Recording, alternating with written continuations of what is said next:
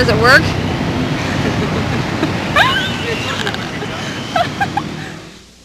If your refrigerator breaks down, usually there's nothing you can do about it. But if you get to know its noises and a little bit about how it works, sometimes you can head off trouble. How do they work? Well, lick your wrist and blow on it. It feels cool, right? That's because when a liquid evaporates, it absorbs heat. That's the law. Couple that with the fact that it works backwards, too. When you take a gas and force it to become a liquid, it gives off heat. You get a refrigerator. The main parts of any refrigerator are two coils that sort of look like your car's radiator, and a compressor, think of it like a pump, to move the gas around. The gas liquid that's in a refrigerator could be water and steam, except that the temperatures and pressures aren't really suitable. So instead they use something that evaporates a lot easier.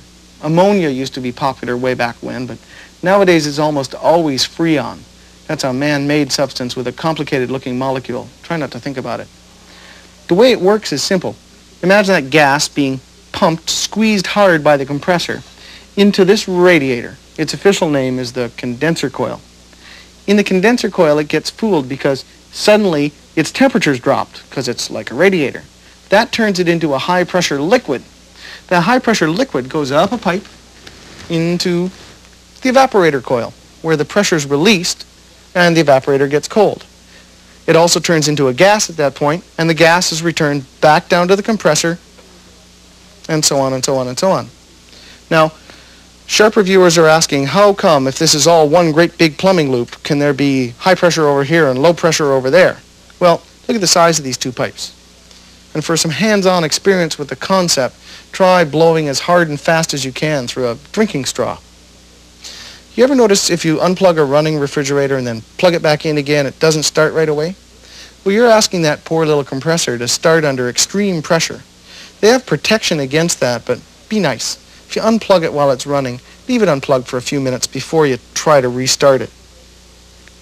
To regulate the temperature of the whole thing, you cycle the compressor motor on and off with a thermostat. What can go wrong? Well, the compressor motor can die. Hardly ever. There could be a small leak somewhere and the gas escapes. Almost hardly ever. The condenser coils at the bottom or the back of the fridge can get dusty and less efficient. Often enough that you ought to clean them. And let's see, the evaporator can get caked with frost. That's an all the time. The frost comes from the humid air you let in every time you open the door. Now, defrosting the refrigerator used to be a family affair, but science marched on. Now, mostly all of them are some sort of model of auto defrost. The newer ones use a sensor that tells when the evaporator isn't working very well. That prevents it defrosting needlessly, like when you're on vacation. The newer ones also use their own warm refrigerant instead of an electric heater. And those kind also shut off the defrost as soon as the defrosting's done. The auto defrosts all need a system for getting rid of melted frost out of the compartment. Melted frost, technically in the trade, is called water. For that, they got this little hose. Sometimes it's visible on the inside, that runs down to the bottom. If the hose is visible, if it gets jammed with ice or a frozen pea, you can clear it out yourself. The hose goes down to the bottom to a pan on top of the warm evaporator where the water evaporates. If the hose gets cracked or falls off, the water simply makes a puddle on the floor. Now, some people get emotionally disturbed when they see any frost at all. So enter the frost-free or frostless guys. Those aren't frost-free at all. They just hide the evaporator so you can't see the frost. But because that evaporator is hidden, there has to be a fan to circulate air around it. And through a scientific principle called sublimation, even frost that you put inside travels to the coldest spot, the hidden evaporator coils. That's the same scientific principle behind your ice cubes slowly disappearing and your ice cream turning into rubber. The message here is you got to seal everything. Because of that airflow, though, the frostless usually have better temperature controls. Mine has got a separate control for the freezer and a separate one for the refrigerator. Except on mine, the one inside the freezer is the real thermostat, and the one inside the refrigerator part is just an airflow control. That means that when I make the freezer colder, the refrigerator part gets colder. If I make the refrigerator part colder, it robs cold from the freezer. It's not a big problem, but if you like really hard ice cream but not frozen lettuce, you should observe which controls do what. The clue to which one is the real thermostat is it's the one that'll stop the motor when you shut it all the way down. Frost freeze usually defrost with a timer. Every 12 hours or so, this little timer goes blip, and the compressor motor is shut off, and more heaters are turned on.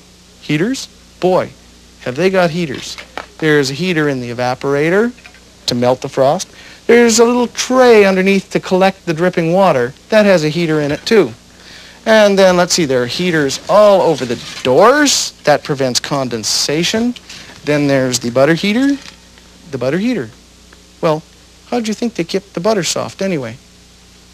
All these heaters seem a little ironic in a refrigerator, don't they? But they're fairly low wattage, usually under 10 watts each.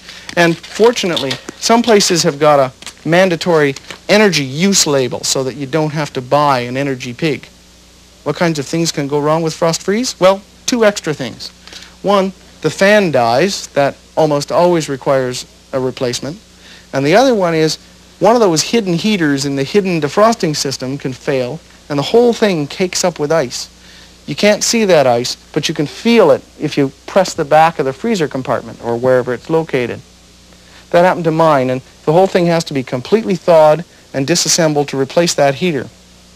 I think if I'd known about that then, I could have got it back into operation for a while by just doing a major defrosting myself, but I'm not sure how long that fix would have worked for. Some people defrost their refrigerators with a hairdryer.